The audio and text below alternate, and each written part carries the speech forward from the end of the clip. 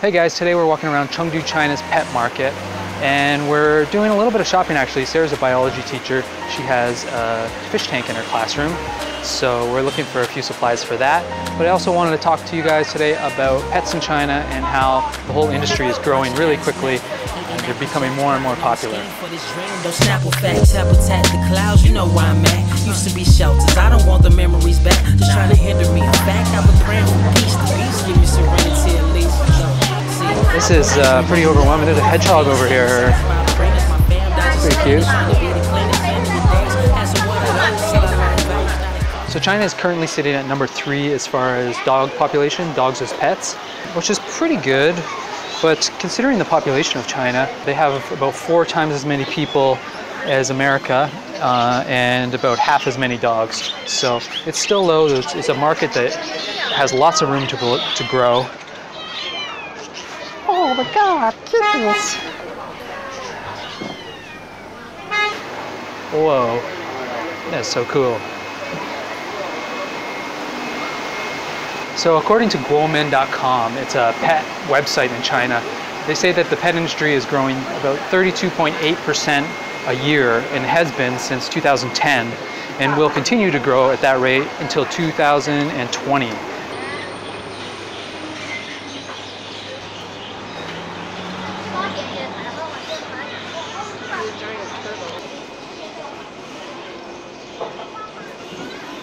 That is a huge turtle.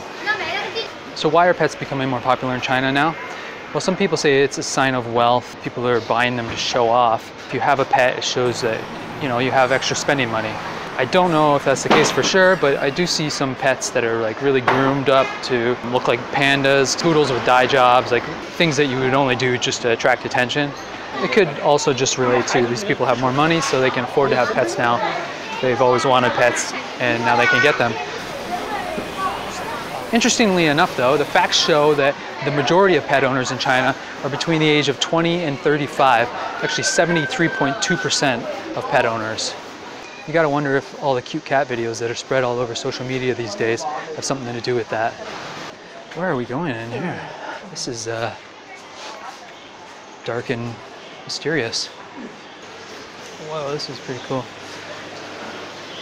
So if I was going to spend some money on an industry in China, I think the pet industry would be a pretty good choice.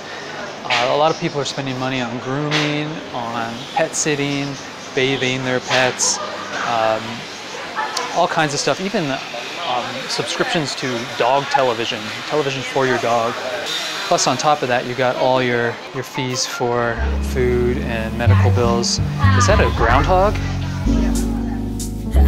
Yeah.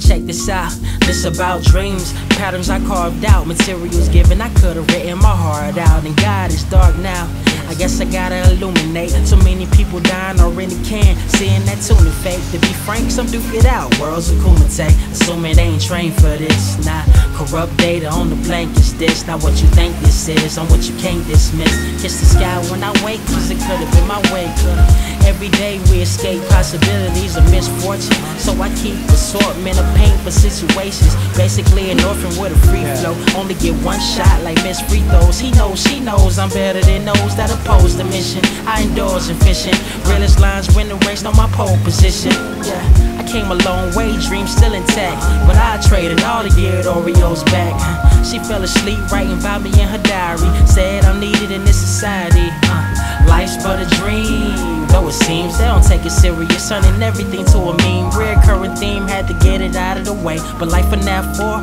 tomorrow's another day, Get some snacks? Yeah. Okay, we're headed out and we got what we needed, some fish food, some plants.